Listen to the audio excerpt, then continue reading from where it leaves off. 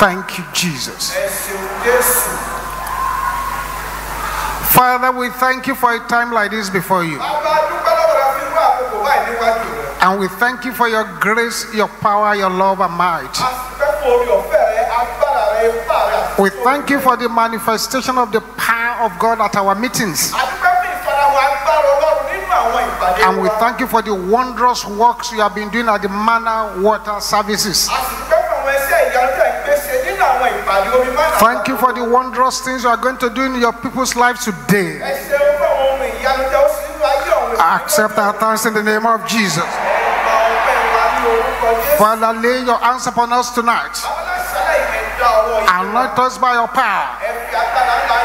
Help us to war a good warfare. In Jesus' mighty name we pray. Let's have a seat. God bless you. As we open our Bible to the book of Amos. You have Amos in the Old Testament. Amos. The book of Amos. You find Amos after Joel. Before you get to Obadiah. Amos 7. Verse 2 and verse 5. Amos chapter 7 verse 2 and 5. And it came to pass that when they had made an end of eating the grass of the land, then I said, O Lord God, forgive, I beseech thee. By whom shall Jacob arise? For he is small. This message is titled, By whom shall Jacob arise? By whom shall Jacob arise? The same thing in verse 5. Then said I, O Lord God, cease, I beseech thee. By whom shall Jacob arise? For he is small. Keep that at the back of your mind. Move a little back to the book of Hosea. Hosea chapter 12 verse 13. Hosea 12:13.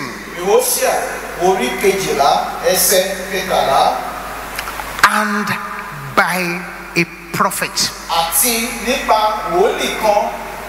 the Lord brought Israel out of Egypt. And by a prophet he was preserved. By a prophet the Lord brought Israel out of Egypt. By a prophet he was preserved. And Amos 7:2 asks the question, by whom shall Jacob arise? Wherever you are and wherever you are coming from, or whoever you are, you cannot live your life in isolation. No matter how smart, how bright, how gifted, how intelligent, how talented, or how anointed you may be, You need destiny promoters. You need destiny helpers.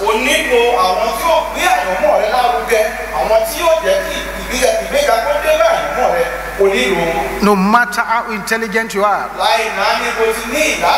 no matter the words of prophecy that have gone forth for your life, you need destiny promoters. You need destiny helpers. These are people divinely positioned to help you in your life's journey. Listen, beloved, to fulfill your destiny,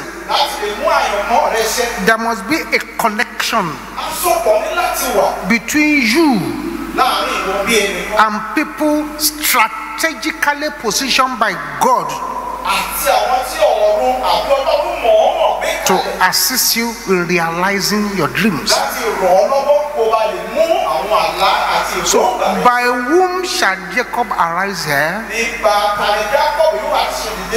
Is talking about destiny helpers. Destiny helpers. For 13 years, a woman could not join her husband abroad. Anytime she went to this embassy for visa, they would say no.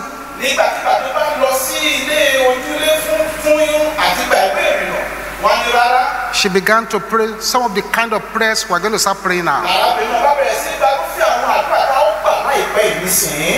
She tried many years ago, no way. These days, she appeared at this embassy. It was as if that visa officer woke up on the wrong side of the bed that day.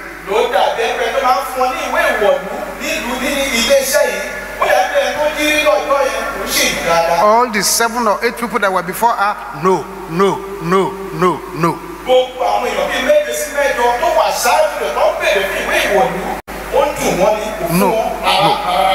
The woman already started crying. But she remembered the prayers she prayed.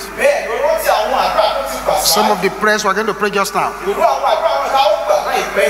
All of a sudden, when it was her turn to be called in, the man said, "Hello, Richard, come and take over my place. I want to go to the toilet." So he went away. For that few moments, another officer came in. And when the officer settled down, said, "Yes." Madam went there. And said, "Why do you need a visa?" "I want to visit my husband. I've not seen him for 13 years. Man said, "No problem, no problem. I give you the visa. Come and collect it in 48 hours time." The woman could not hide it. She shouted, "Praise the Lord!" As he was shouting, "Praise the Lord!" the former man who was refusing everybody had come back from toilet. Madam has been cleared. And he continues saying, no.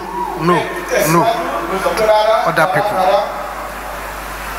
You need destiny helpers. You need destiny promoters. Wherever you are today, somebody helped you. No man can succeed without the assistance of people. No matter how brilliant, how talented, how intelligent you are, you cannot succeed without helpers. It is because man has always needed help that makes people run here and there in the time of need. There are people running all over the place, running from here to there. It's because they need help. No man can fulfill his destiny all by himself.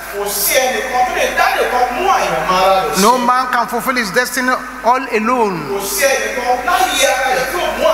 Say, by whom shall Jacob arise? It is who is going to help Jacob now.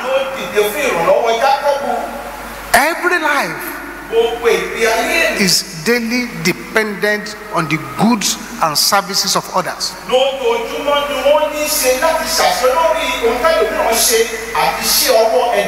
God has structured the world in such a way to make nobody an island. Even the biggest and strongest nations, they are beggars without the help of weaker nations, whose resources service those nations.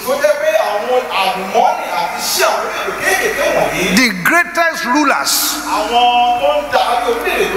they are helpless without simple things like driver, soldiers, cooks, cleaners, and so on and so forth. The car you ride was made by somebody, sold by somebody else, and serviced still by someone else. And no matter how rich you are, you cannot eat your money. You can't eat it. The money is just a means of buying the help of others. The fact I'm establishing for you is this: nobody is interdependent. Nobody is independent of nature. Nature is interdependent. We breathe in the air exhaled by the plants. The plants also breathe in the air exhaled by us. That's why we are alive. Remove the plants, human beings are no more. They are interdependent. No one is an island on this planet. That's why I'm praying this powerful prayer for all of you. Listen to me here. May God send you divine helpers.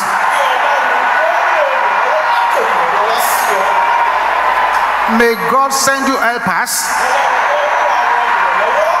whom, when your enemies see, they will run away in terror.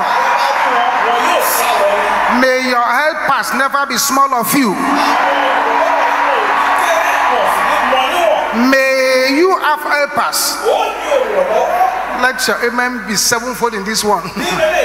May you have helpers who will help you to recover what you have lost. In the name of Jesus.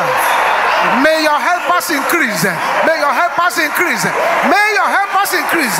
In the name of Jesus. I'm praying for you right now, right there where you are. Every power blocking your destiny helpers shall die violently in the name of Jesus. Every power trying to readjust your destiny negatively, they shall scatter in the name of Jesus. Any power killing your helpers shall be killed by the angels of God in the name of Jesus. Any false occupier of the seat of your destiny helpers shall vacate in the name of Jesus. All the serpent powers riding the horse of your destiny shall die in the name of Jesus. The powers assigned to terminate your helpers shall be terminated, shall be terminated, shall be terminated, shall be terminated, shall be terminated in the name of Jesus. Every cleverly designed spiritual blindness to make you miss the helpers of your destiny is wiped off by the blood of Jesus. It's wiped off. It's wiped off. It's wiped off. In the name of Jesus. A sevenfold amen.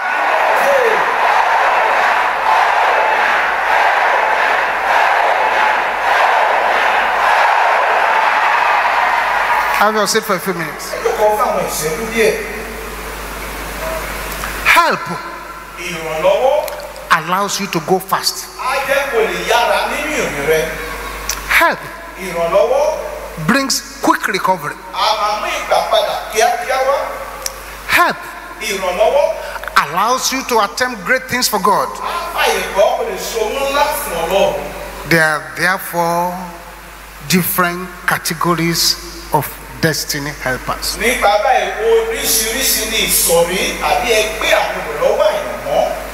You have advisors.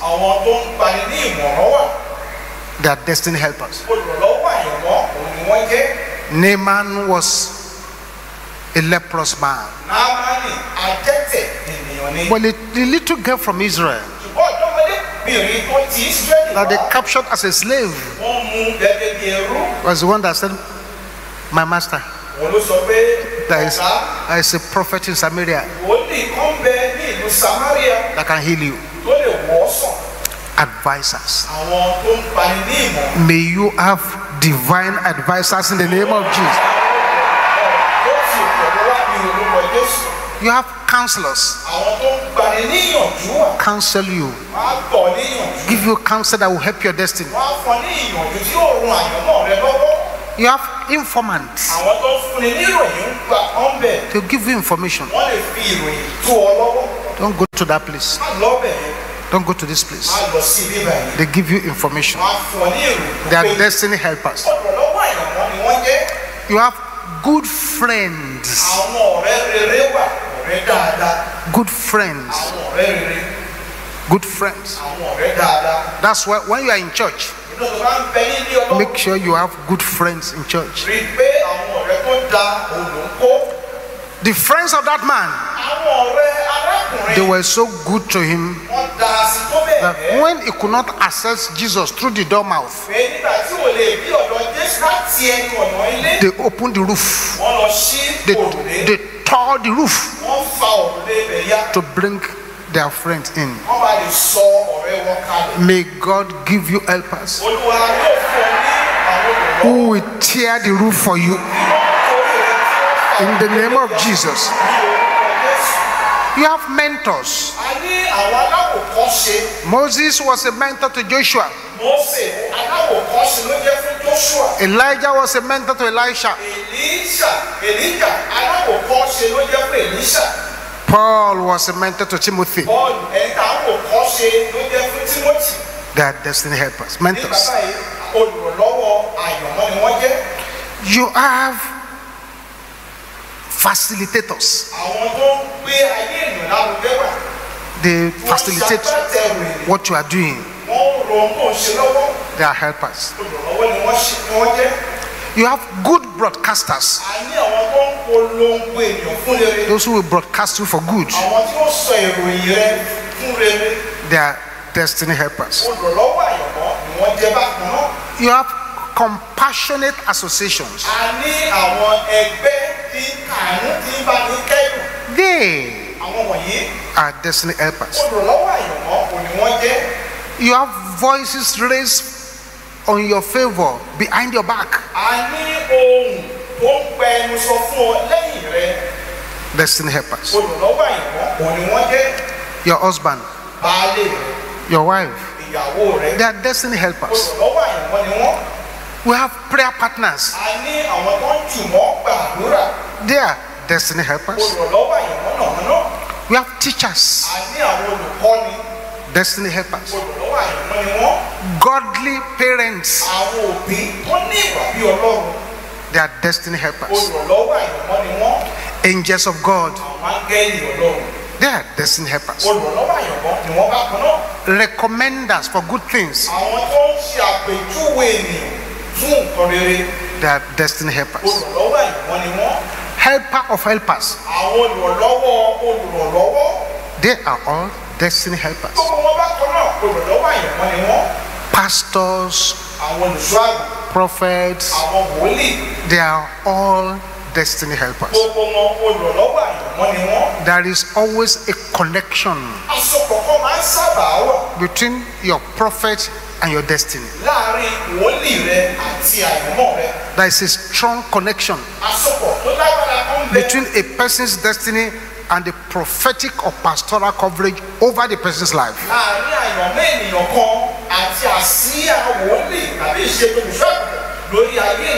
For example, God raised Moses as a cover for Israel. And there was no way Israel had any destiny without Moses. By a prophet, he brought them out of Egypt. So that prophet that brought them out is a destiny helper. By a prophet, they were preserved. The prophet that allowed them to be preserved, they are destiny helpers. It is therefore a major tragedy when you miss your destiny helper. There is nobody called Timothy in the Bible without Paul. When you search through the scriptures, you begin to see how the pastor, the prophets play a major role in your destiny. That's your pastor or a prophet can actually connect you to your purpose in life through teaching, preaching, prayers, ministration. That prophet or pastor can help you to make the way of God plain in your eyes.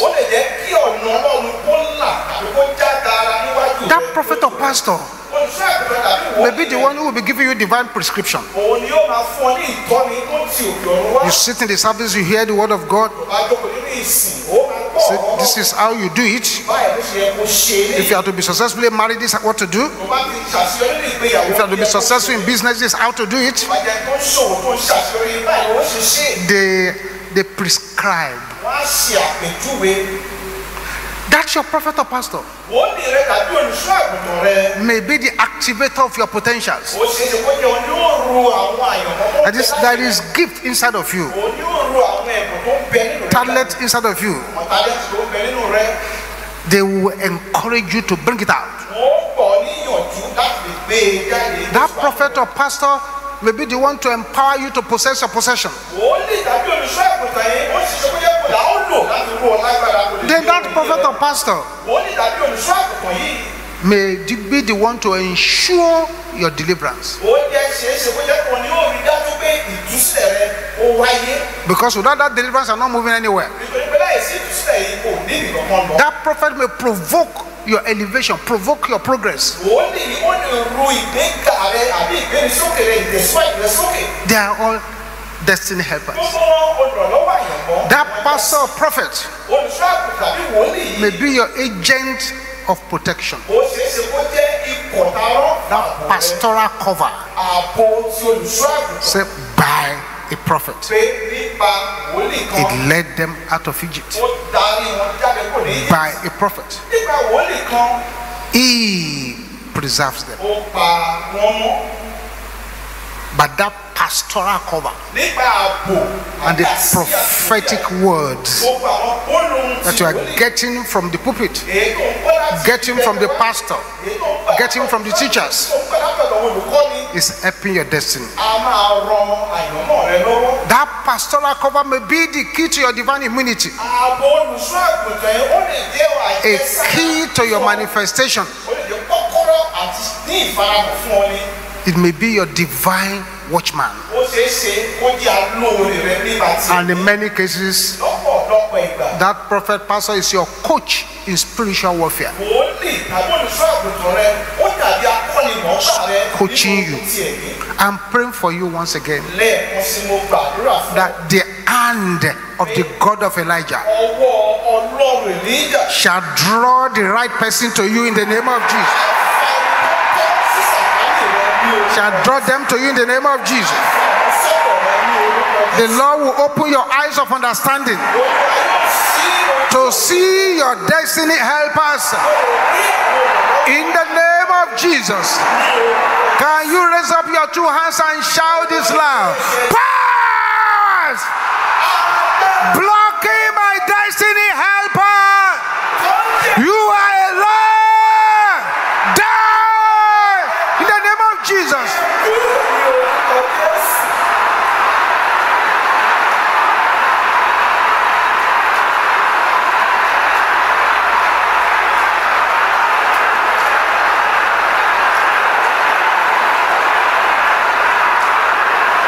Jesus.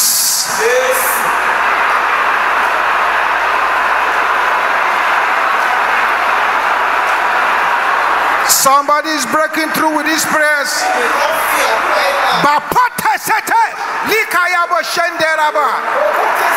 In Jesus' name we pray.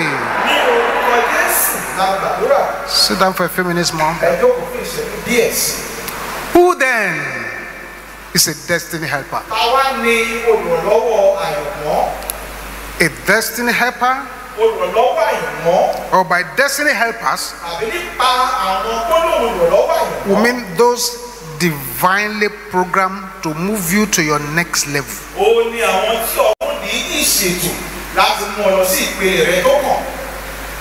We mean those who are catalysts to your divine fulfillment.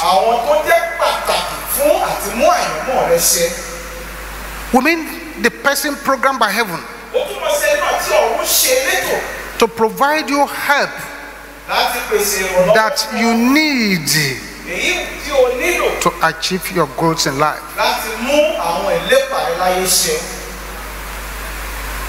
The person who plays a defined role in your life at a defining period.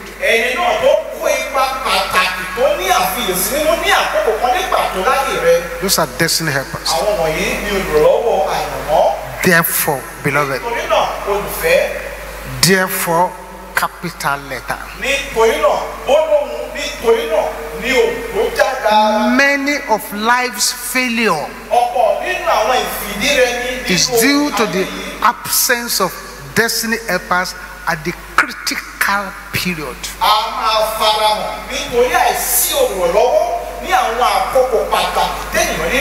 The gap created by the absence of destiny helpers can sink a destiny forever.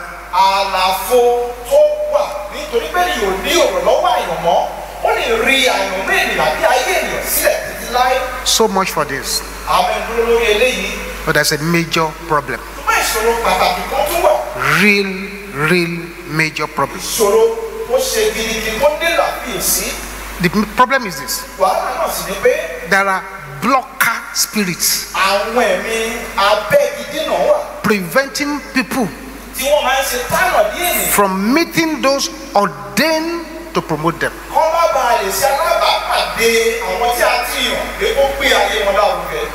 Brothers, sisters, ladies and gentlemen,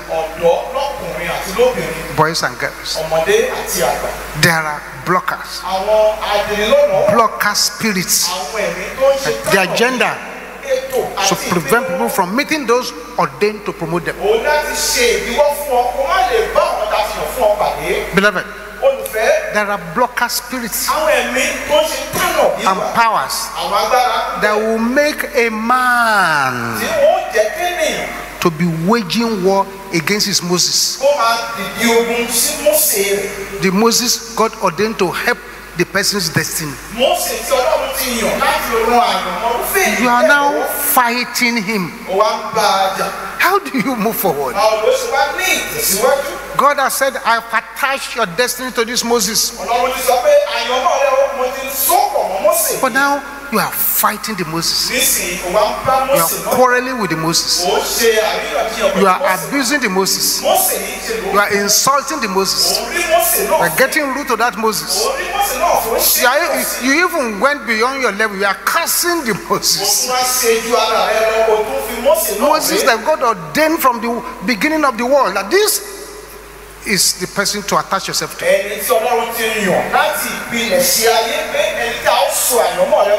Bottom line, that unfortunately, some people will never make it in life because they're waging war against their deliverer, against their Moses. The Bible says, by a prophet, let them out. But the same prophet, he preserved them. When that prophet said, everybody come out, go and kill a lamb,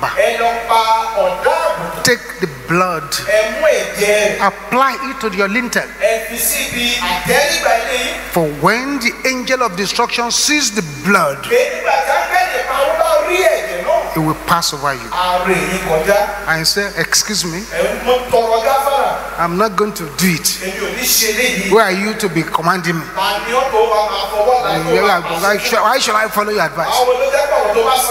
Why do you think I should follow your advice? That's the end of that destiny. That's the end of that destiny. This is a very, very serious matter. These are the work of the blocker spirits. This is where prayer is needed. Because the destiny pointers of so many people have been removed. In some cases, the blocker spirits have even killed the destiny helper. It's a tragedy when somebody is still in the mother's womb. And the destiny helper that is supposed to help this baby who is in the womb to become somebody has been killed even before the baby was born.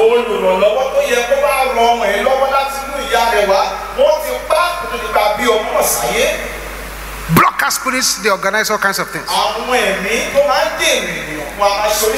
They bring people wrong partners, wrong spouses, push people to wrong pastors, wrong colleagues, wrong friends, wrong advisors, wrong acquaintances. All this as a result of blocker spirits. This is a serious matter. A girl followed her friend to a party. She went to the party as a virgin. She left the party disvirgined by multiple men who she had never met before. It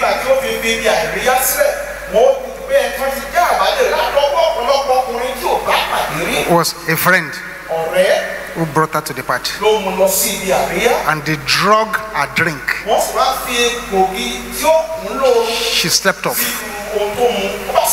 and all those strange boys began to sleep with her. They didn't even care that here is a virgin.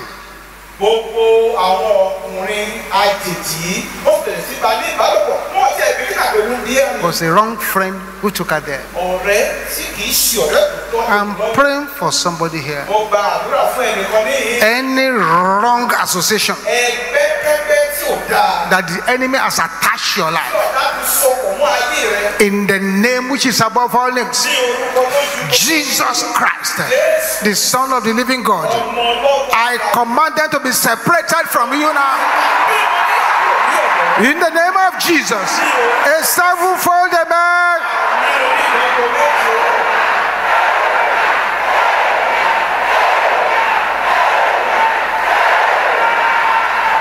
So the blocker spirits,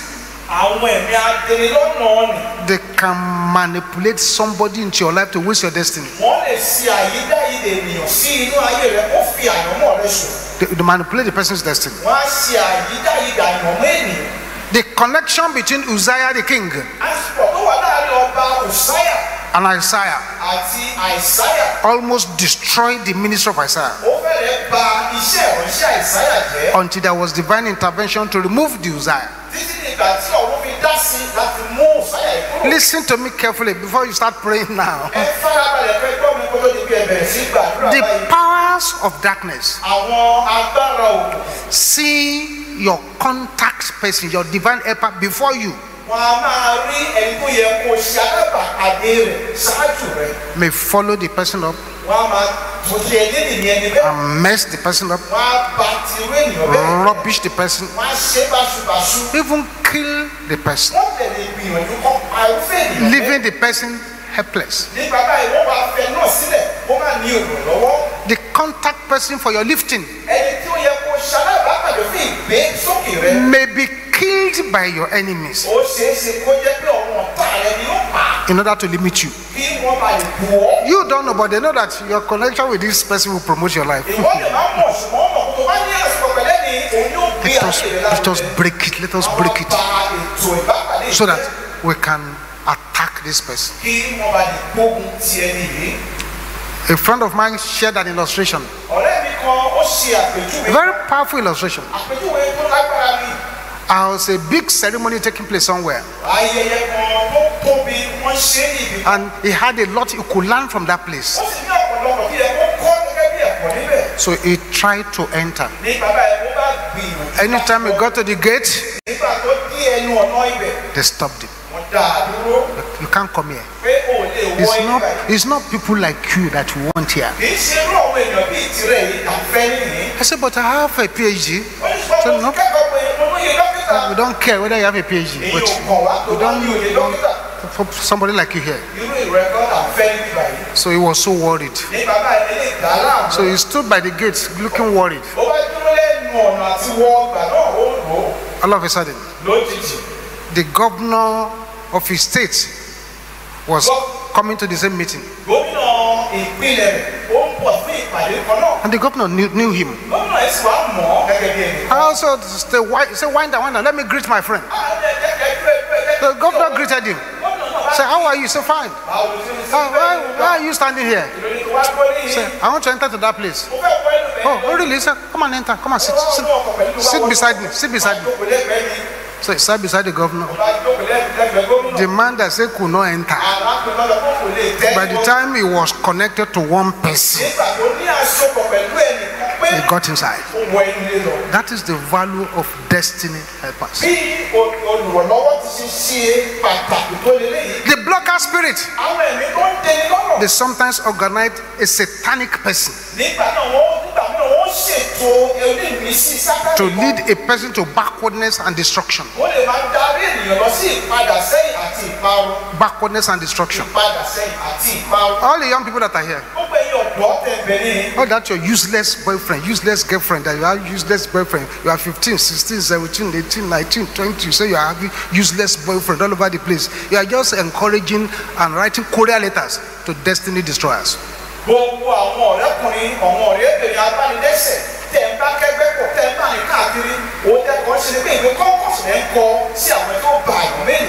And they may block you from your divine destiny helper forever, because the time you are wasting with them, you have missed your destiny helper.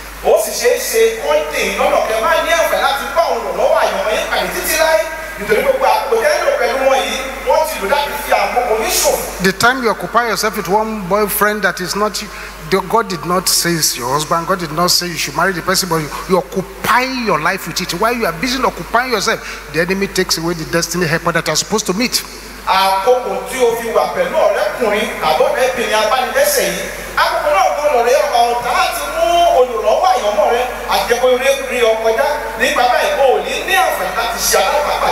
The destiny helper.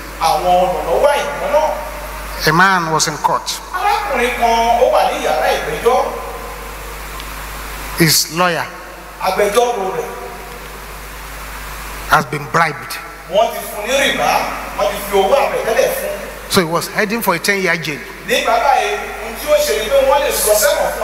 for an offense he did not commit. He was shocked. His own lawyer was now against him. The lawyer, he was supporting the lawyer who came to take him to court.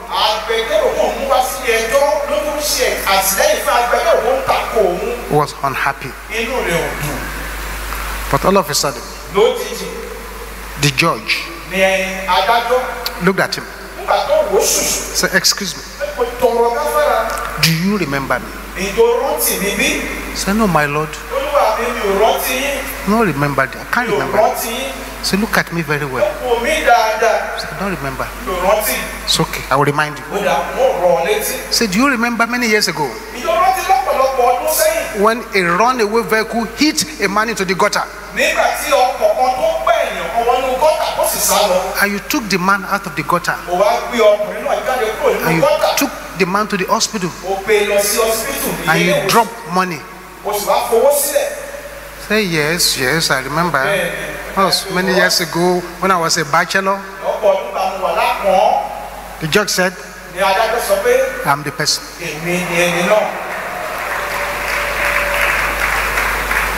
So if you could be that kind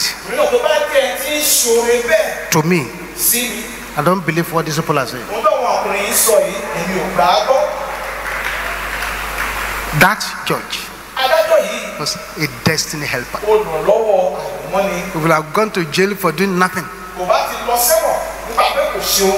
It's a tragedy when you are disconnected from that destiny helper. You say, okay, how do I connect to my divine helpers? I'll tell you before we start praying now.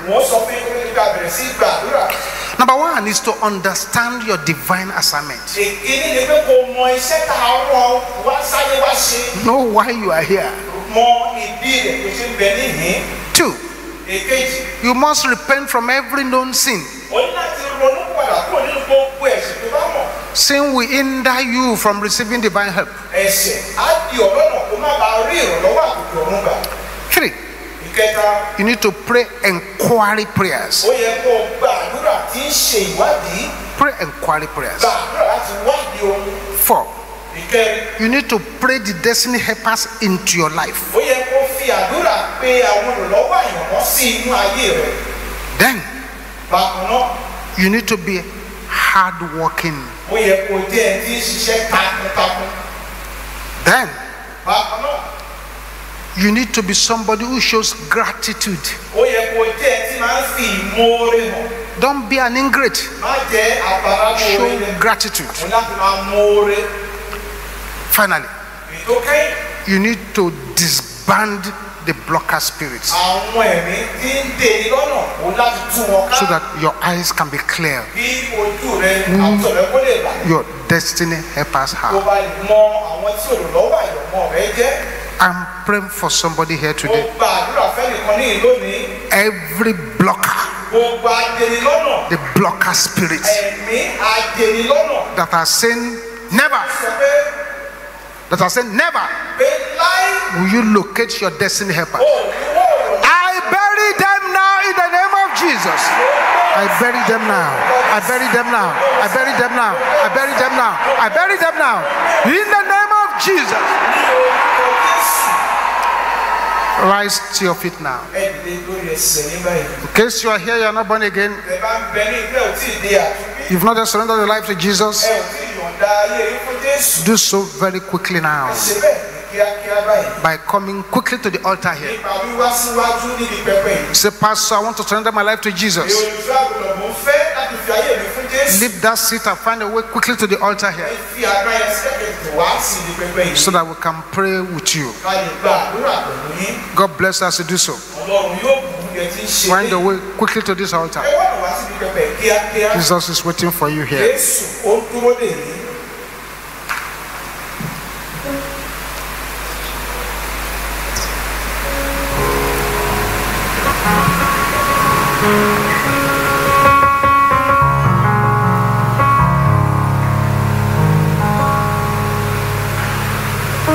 How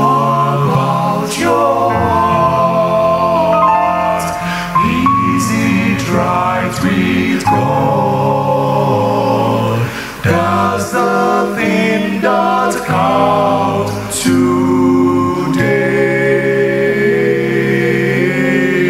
today. Is it bound by sin? Is it pure within? Could you ask Christ in to stay? Who people often see you? Who as you're outside? Jesus really knows you, for He sees inside. How about your heart? Is it right with God? That's the thing that counts today. I say yes, yes, Lord.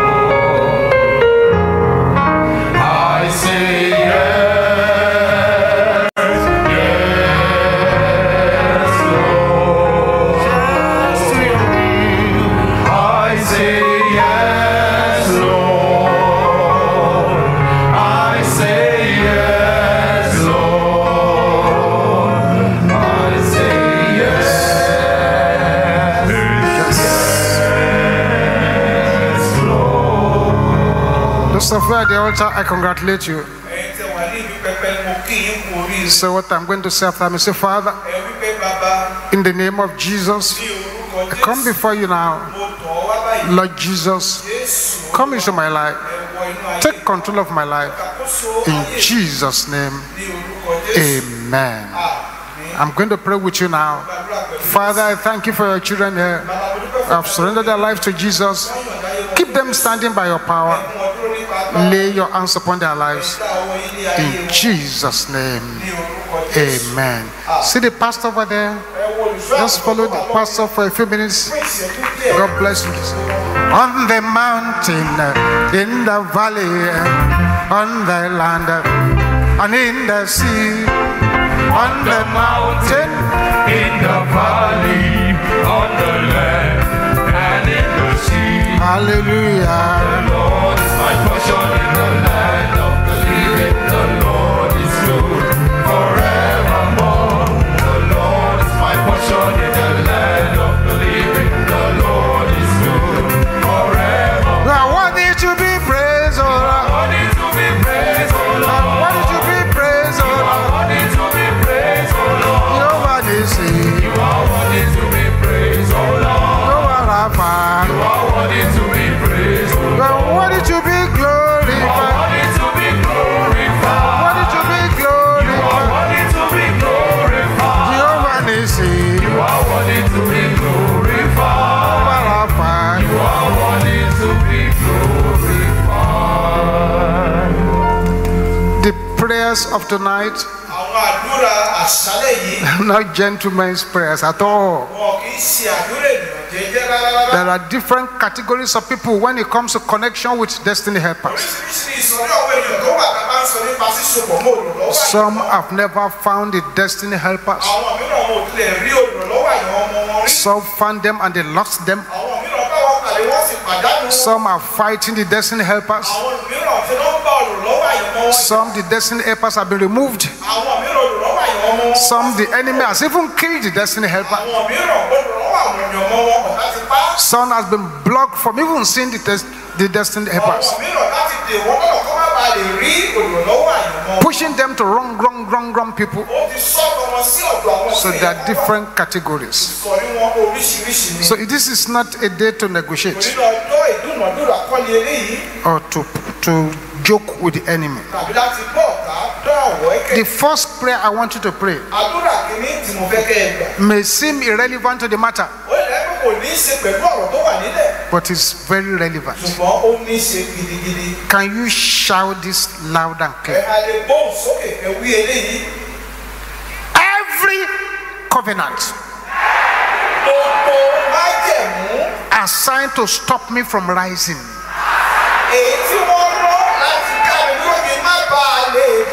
Can you say that loud and clear?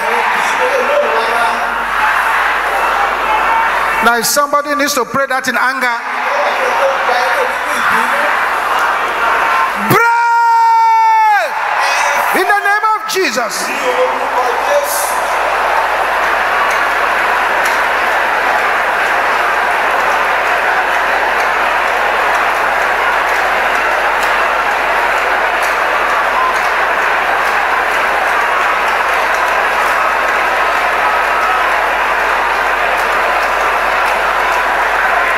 Yes.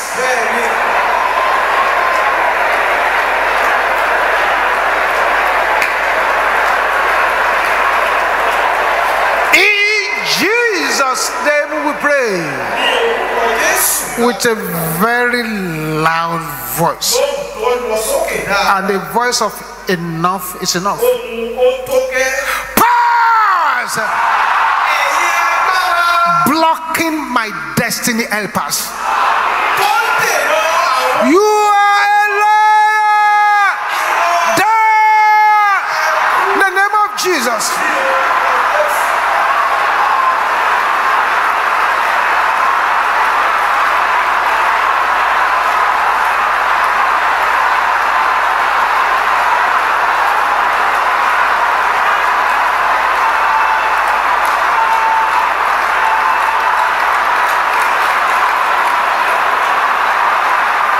This is not a night to negotiate in this place. Not a night to negotiate at all. Masatila kaya bo shendera bo sanda. Ribasapia likatende kaya bo shanda.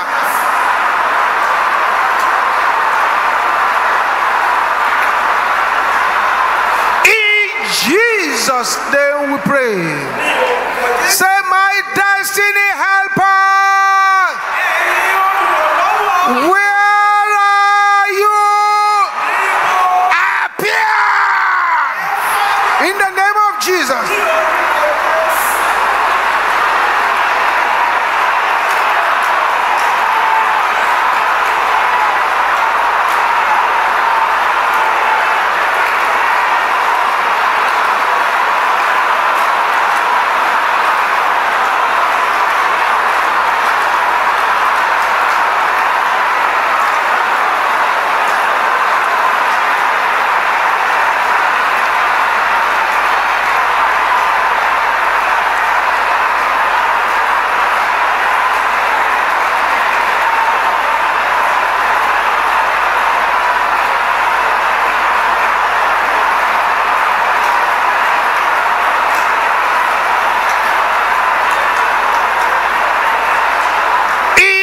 Jesus' name we pray.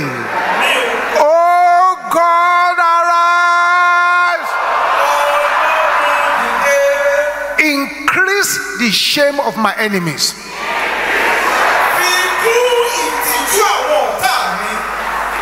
Can you say that loud and clear? In the name of Jesus.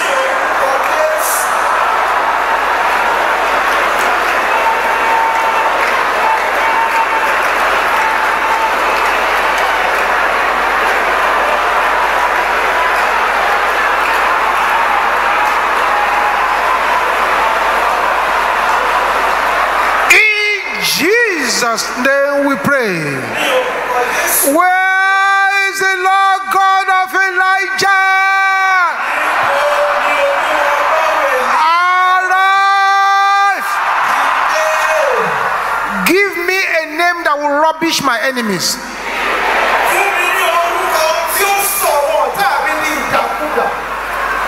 Can you shout it loud?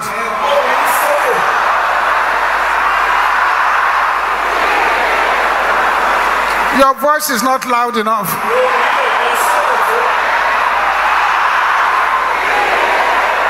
Your voice is still not loud enough. In the name of Jesus.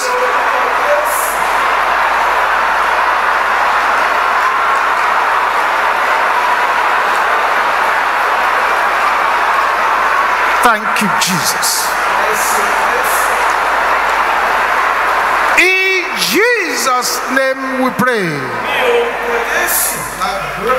Please bring out your tithes and your offering for this meeting before we go back to our prayers.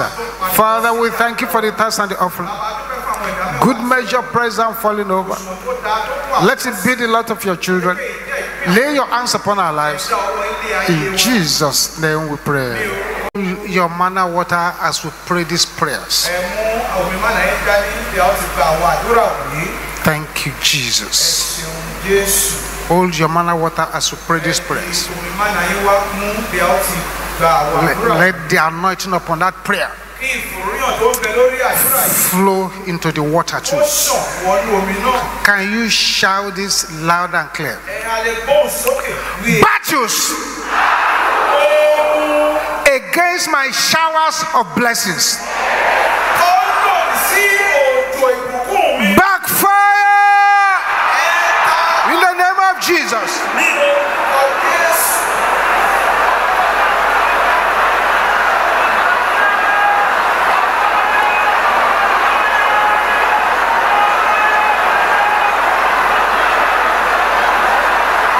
Something is happening.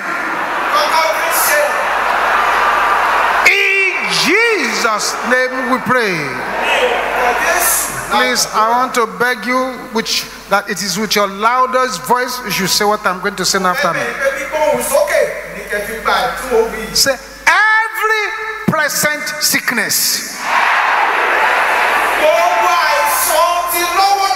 every future sickness assigned to terminate my life. Can I hear you shouting this loud?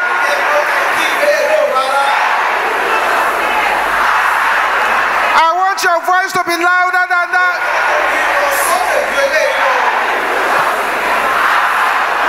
Die! In the name of Jesus.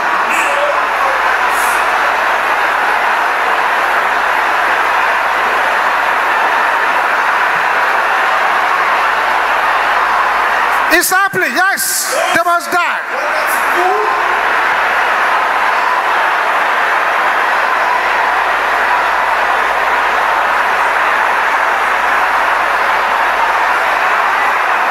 Thank you, Jesus. Thank you, Jesus.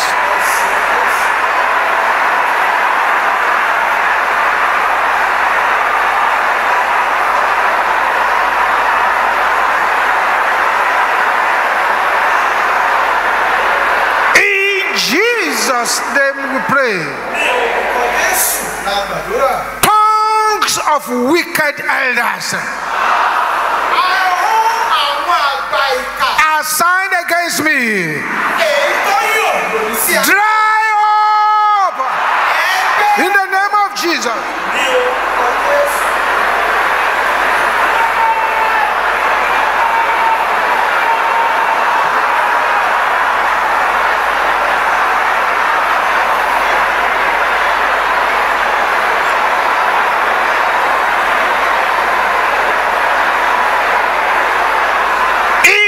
Jesus' name we pray. Powers assigned to kill my divine helpers, die in the name of Jesus.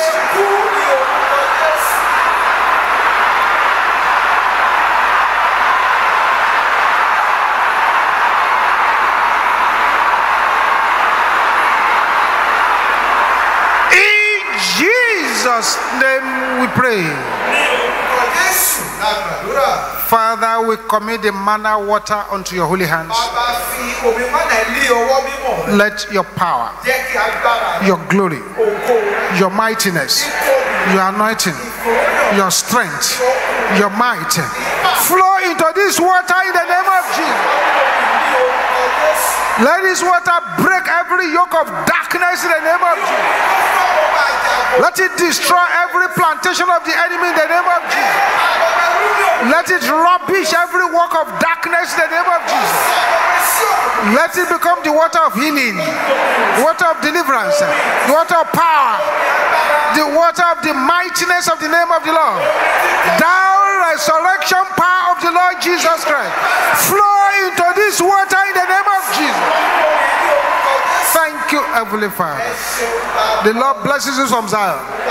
Make his face to shine upon you and be gracious unto you. You shall go from strength to strength and from glory to glory. All the prayer requests, our Lord, answer them by fire. In Jesus' mighty name we pray. Let us share the grace in fellowship.